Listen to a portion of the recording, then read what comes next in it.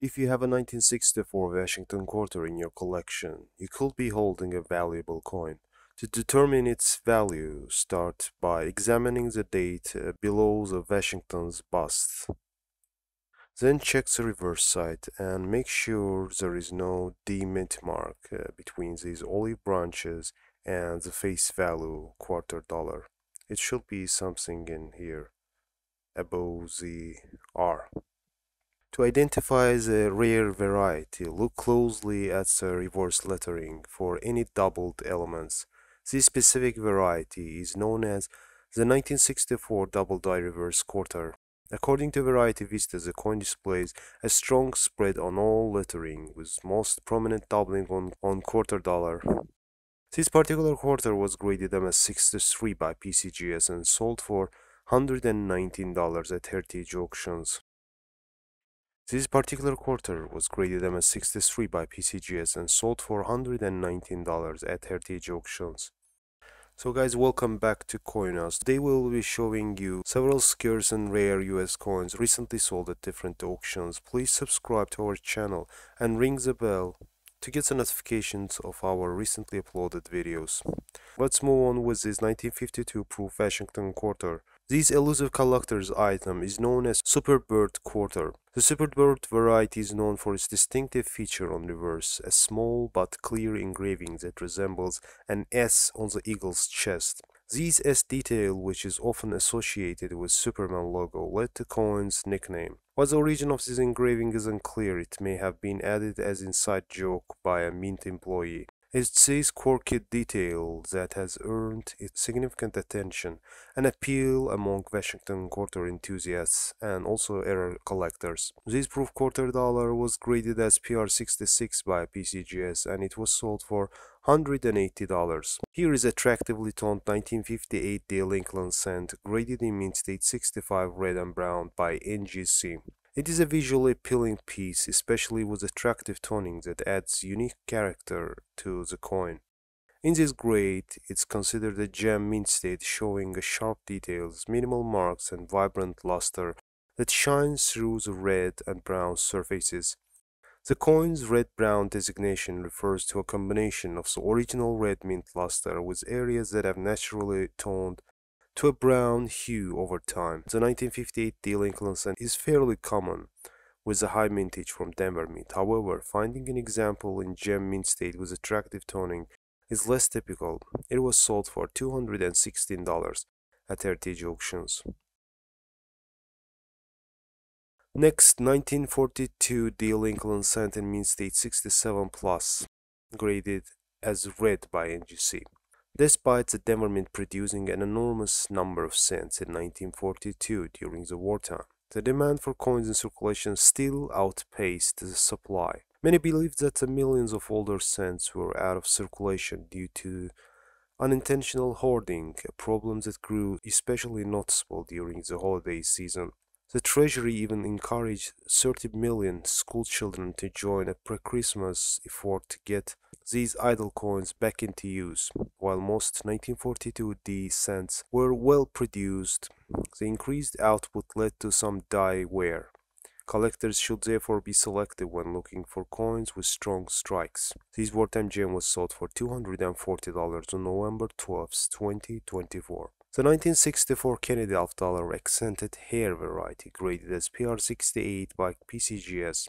It is a prized and iconic piece among collectors of the Kennedy series. At this high grade, the coin has superb proof quality with mirror-like surfaces and virtually no visible flaws, making it an exceptional example. The accented hair variety is one of most recognized and sought-after Kennedy half-dollar proof varieties. It is identifiable by the extra detail in Kennedy's hair, which appears more pronounced and textured compared to the standard design.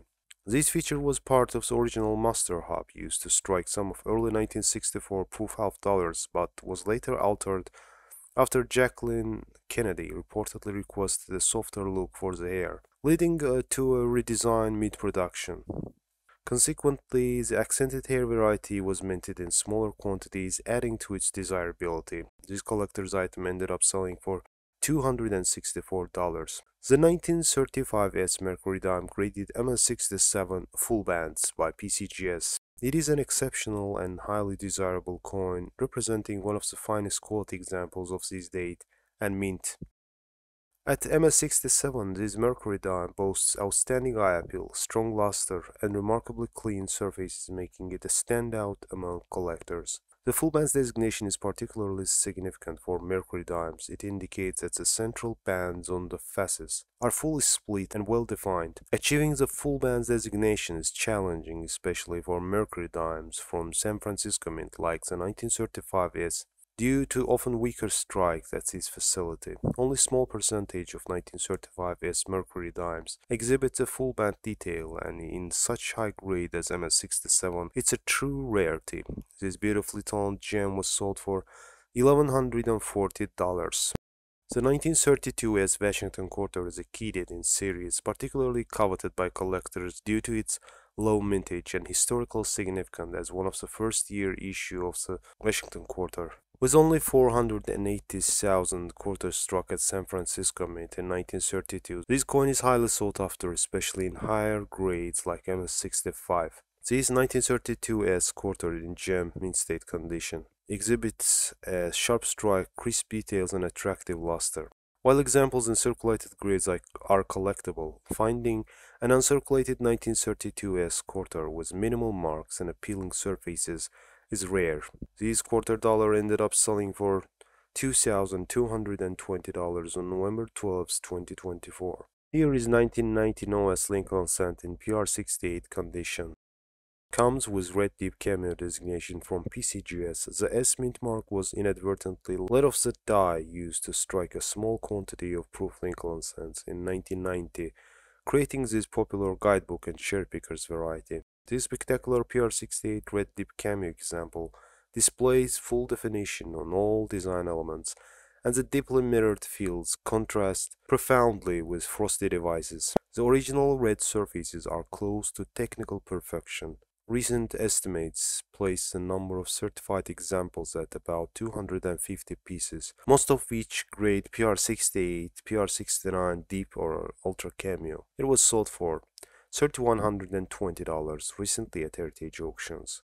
The 1953 Jefferson Nickel graded MS66 Plus Full Steps by PCGS is a stunning example of this mid-century coin. With a grade of MS66 Plus, this nickel is considered an exceptional high-grade specimen, showcasing a remarkable strike quality, sharp detail, and minimal contact marks. The Full Steps designation in particular adds to the coin's appeal and the value. The quality control continued inexorable tumble in 1953. The 1953 P nickels were made with little care, most being weakly struck, slightly dull and dark as issued.